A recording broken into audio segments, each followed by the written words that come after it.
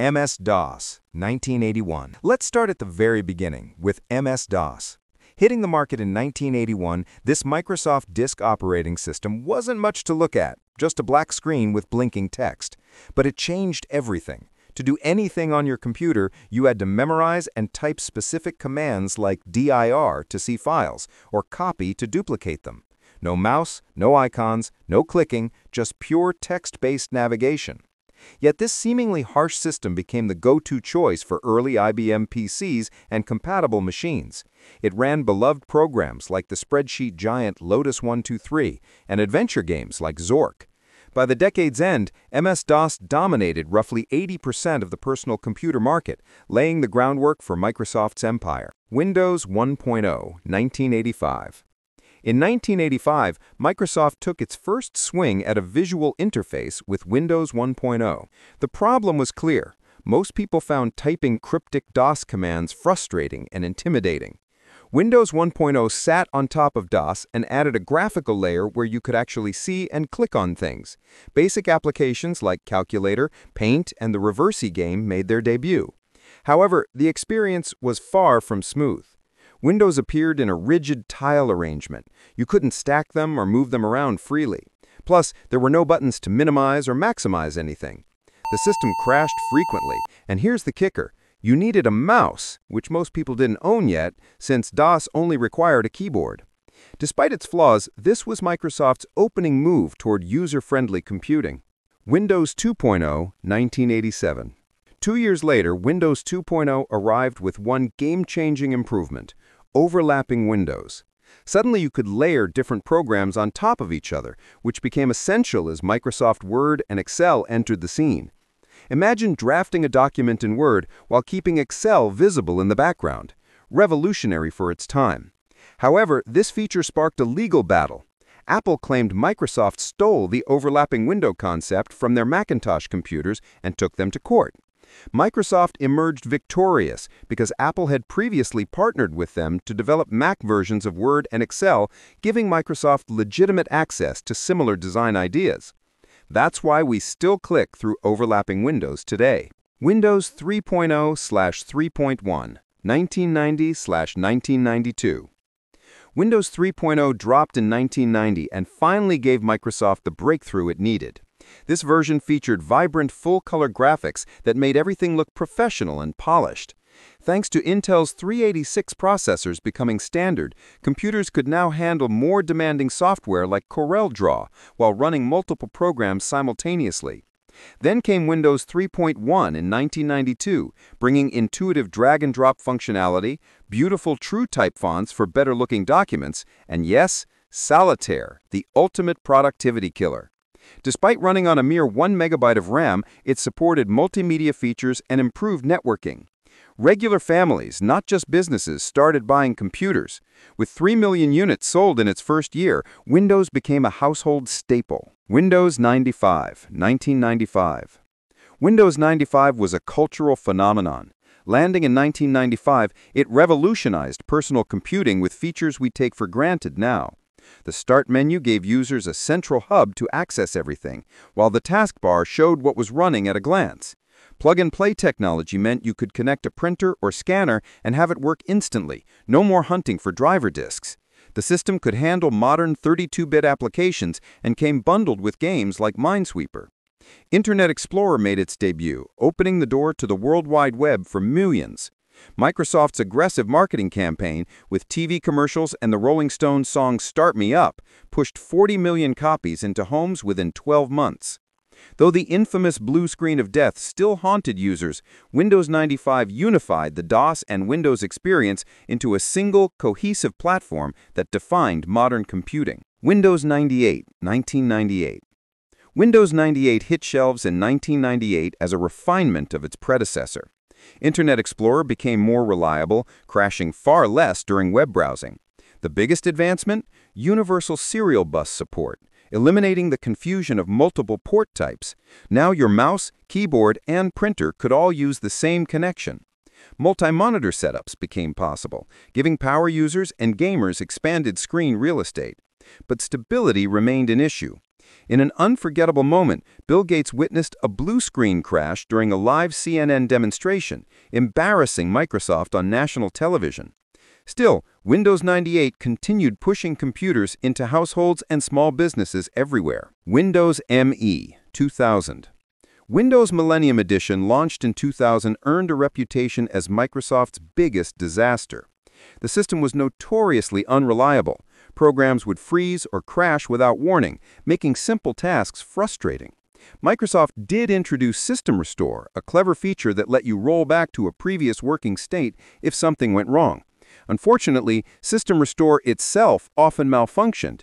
Users quickly nicknamed it the Mistake Edition, and it became a cautionary tale about rushing products to market without proper testing. Windows 2000. Also debuting in 2000, but aimed at corporate environments, Windows 2000 told a different story. Built on Microsoft's rock-solid NT kernel, it prioritized stability and security above flashy features. Active Directory transformed how IT departments managed networks and user accounts.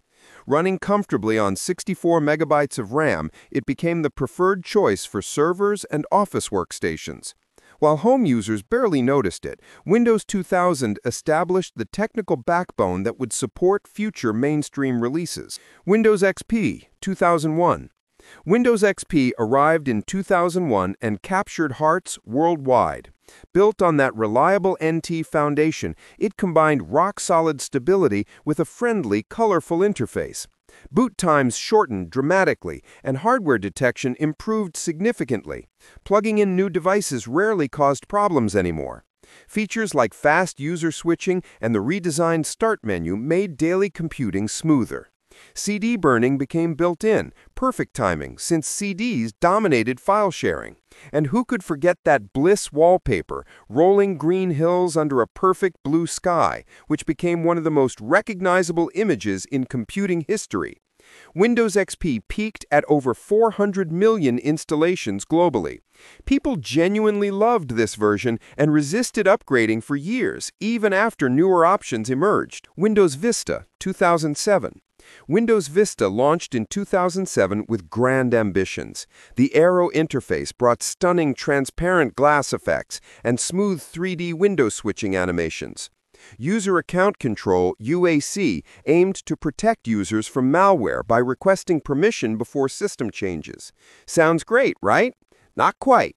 Aero's beauty came at a steep price. It demanded 1 gigabyte of RAM and dragged even decent computers to a crawl. UAC prompts appeared so frequently they became infuriating rather than helpful. Many older programs simply wouldn't run. Vista had forward-thinking ideas, but the execution fell flat, teaching Microsoft hard lessons about balancing innovation with performance. Windows 7 2009. Windows 7 emerged in 2009 as Microsoft's redemption story. It preserved Vista's attractive Aero visuals, but optimized everything to run buttery smooth on modest hardware. The integrated search bar found files and settings instantly. Pinning favorite programs to the taskbar kept them one click away. The Snap feature let you drag windows to screen edges for automatic half-screen sizing, perfect for side-by-side work. Reliable, fast, and problem-free, Windows 7 moved over 600 million licenses and dominated the market for years. Users loved it so deeply that many clung to it long past its prime.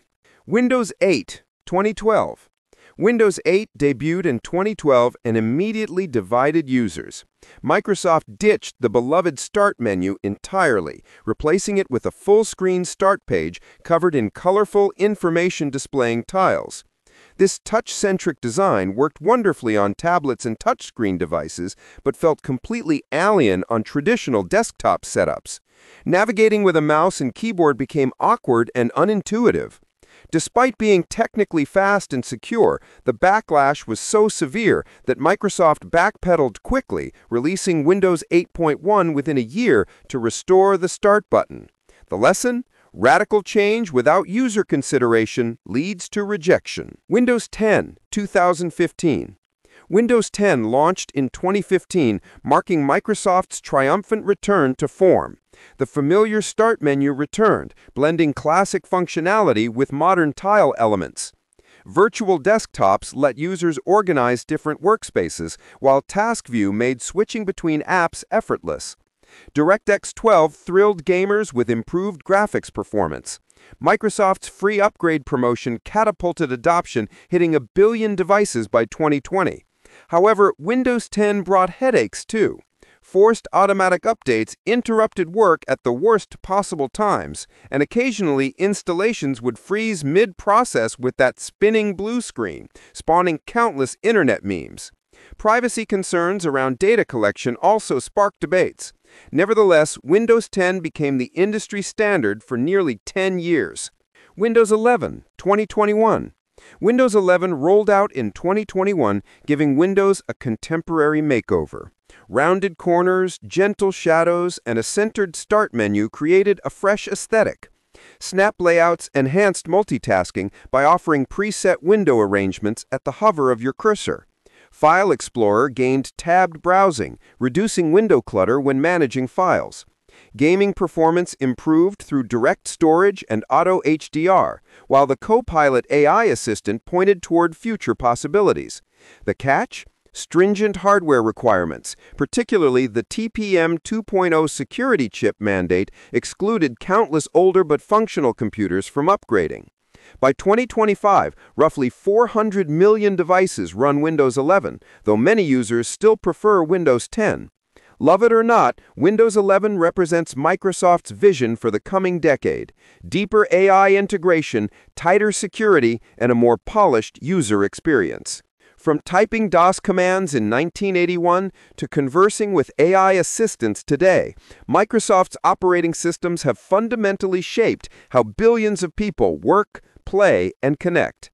Every version, whether celebrated or criticized, left its mark on computing history. And this journey shows no signs of slowing down.